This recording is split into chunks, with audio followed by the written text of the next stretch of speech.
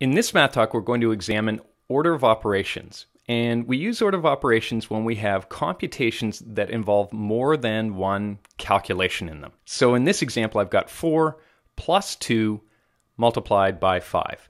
And so the question becomes, with two operations, addition and multiplication, what is the correct order to perform them? And it's a good question because depending on which order you perform them, you will get two different answers. And so in mathematics, there's an agreed to order for which we perform operations. And it's got an acronym associated with it, and it's called BEDMAS. The B represents brackets, and so any operations that appear in brackets are always performed first in your calculation. The E represents exponents, so after brackets are performed, then you perform exponents. Then D stands for division, and M stands for multiplication. These are performed after brackets and exponents. But the interesting part about this is division doesn't necessarily come before multiplication. They're actually ranked the same level. So when you have both division and multiplication, you perform these operations as they appear in your equation from left to right. After you've performed brackets, exponents, division, and multiplication, then you move on to your additions and subtractions. And once again, addition and subtraction are ranked the same, just like division and multiplication, in that you may perform an addition first or a subtraction first, depending on where they appear in your equation. And so, once again, these are performed left to right. So, let's tackle this question using our BEDMAS ordering. So, here we go. I'm looking at my equation, and I see 4 plus 2 multiplied by 5. So, I have an addition and a multiplication to take care of. Well, when I look at BEDMAS, there are no brackets, there are no exponents in this first equation, but there is a multiplication. So that multiplication outranks the addition. So the proper way to answer this question is to perform the multiplication first. So we would write 4 plus, so we haven't done anything with the 4 or the addition, and we calculate 2 times 5, which would be 10. Then we perform our addition. So 4 plus 10 is 14, and that would be the correct answer. Let's try another. We have 9 subtract 8 divided by 4 plus 13. Now we're up to 3 operations. When we look at the subtraction, division, and addition, we recognize that the division comes ahead of either the addition or the subtraction. So we're going to perform our division first. And so we would write 9 subtract, so we've done nothing with that, and I perform the 8 divided by 4 now. So 8 divided by 4 is 2, and then I add my 13. And now this is where the left to right aspect of addition and subtraction become really important. I've got 9 subtract 2 plus 13. It's important to understand that I have to perform the subtraction, which is on the left, ahead of the addition that's on the right. So I would get 9 subtract 2, which is 7, and then I would add my 13. And so that leads me to an answer of 20. Let's add more operations. So looking at 10 squared divided by 13 squared, subtract 12 squared. Well, now all of a sudden I've introduced some brackets and exponents. So where do I begin in this question? Looking at the brackets that I have there, there's some operations to be performed. I have 2 squared operations, the 13 squared and the 12 squared, as well as a subtraction. Well, it's as though inside the brackets I've got my own little mini order of operations question. So I work out what's in the brackets before I proceed. And so in this case, because I've got the 2 exponents and the subtraction, I have to perform the exponents first. So for the moment, I'm not going to do anything with my 10 squared or my division or my subtraction. What I'm going to do is work out the 13 squared and the 12 squared. So the 13 squared is 169, and the 12 squared is 144. So I've taken care of the squared operations inside the brackets. There's still an operation remaining, and that's subtraction. So I still need to perform that. So in my next line, I write 10 squared divided by, and I just calculate 169 subtract 144, which is 25. Now you might say, well, there are still brackets. Is there more work to be done? Well, no, we've just got a plain old number in a bracket. At that point, there's no operation to be performed. So really, the brackets are all finished. So now I exit the brackets and look at what I've got left. And I look at what's left, and really it's kind of like another order of operations question, where I've got an exponent and a division to perform. Well, exponents come before division, so I perform the 10 squared, which is 100, and I'll be dividing that answer by 25. 100 divided by 25 is 4. Now I want to highlight for you what happens when you don't perform operations in the correct order.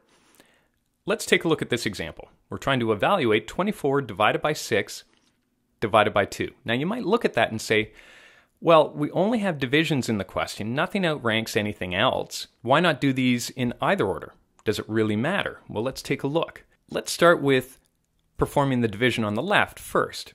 So 24 divided by 6 divided by 2. I'll perform the 24 divided by 6, which would be 4, and then divide that result by 2.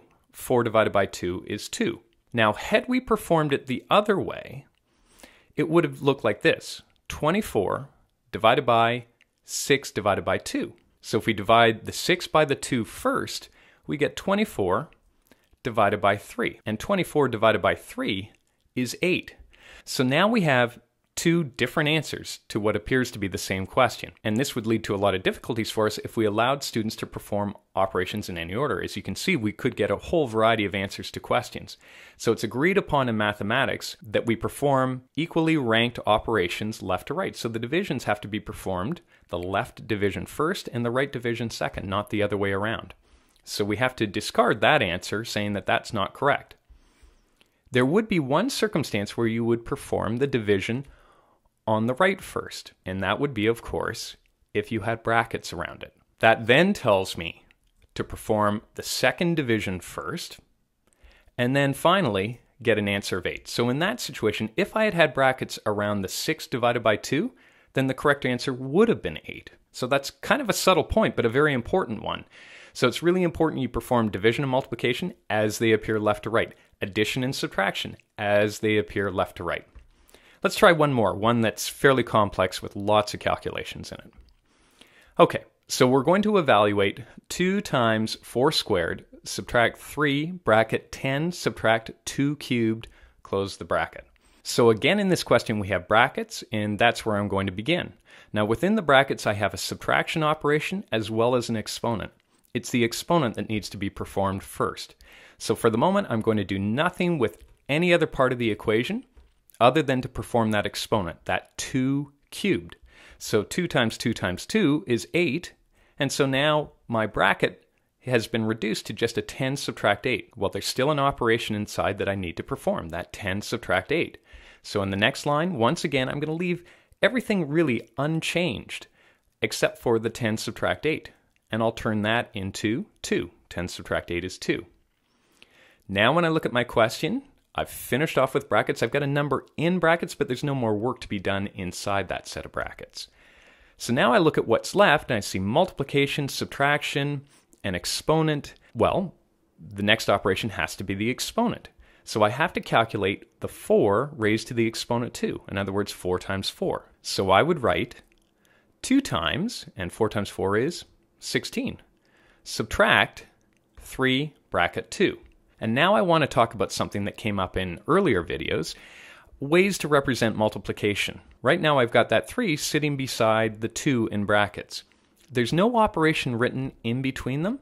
That is always understood to be a multiplication. So now really in my question, I have 2 multiplications and a subtraction remaining. What I need to do is perform both multiplications. So I'll perform both of them in this line. The 2 times the 16 is 32. Subtract the 3 times the 2 is 6. So I've got 32 subtract 6. I'm left just with subtraction now. 32 subtract 6 is 26. I'm going to look at that question just one more time. And I want to show you how we can streamline a little bit of the work and reduce some of the writing by recognizing that in a long calculation, you can look at various parts as being separated. So when we look at that question again, when I look at that subtraction that lies in the middle of the equation, it separates what's happening on the left of it from what's happening on the right. So in fact, I can work the left side of the negative sign separately from the right-hand side. Let me show you what I mean by that. Because I've got exponents left and right, I'll work them both at the same time. And so the 4 squared is 16, and on the right-hand side, I have the 2 cubed, which is 8. So what I'll do next is work out that multiplication to the left of the subtraction sign. 2 times 16 is 32.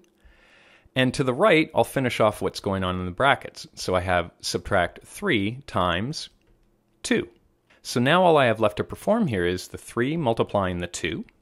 So I have 32 subtract 6, and then 32 subtract 6 is 26.